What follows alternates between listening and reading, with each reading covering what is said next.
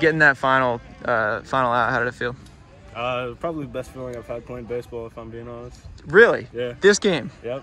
Why is that? Because we've always had a rivalry with Camas, so, you know, to come out here and beat them, you know, that meant a lot, especially with only my second varsity outing. You know, there's been a lot made out of just your jump from the 2019 season. I know you didn't have a high school season to be able to show for it last year, but what's been the key? What are the different ways you've kind of honed your craft to get there? It's a lot of off-season work. You know, I do weight training with A3, and then I work a lot of pitches with my coaches, Nick Lubicic and Jimmy Nagrin. So I really have to give them a lot of the credit for my growth, and everything that's come, the product of it has a lot to do with them. So there's a lot of power movements that we're doing there, and then, you know, we test like every 6 months to see our progression, and I can just see myself getting better every 6 months. So I guess also seeing that progression like really helped me feel that I was doing good. I grew like 6 inches over the last couple of years, so I really had to like grow and learn how to use my body again. So it took me some time to figure that out, but as soon as I did, I got to work. And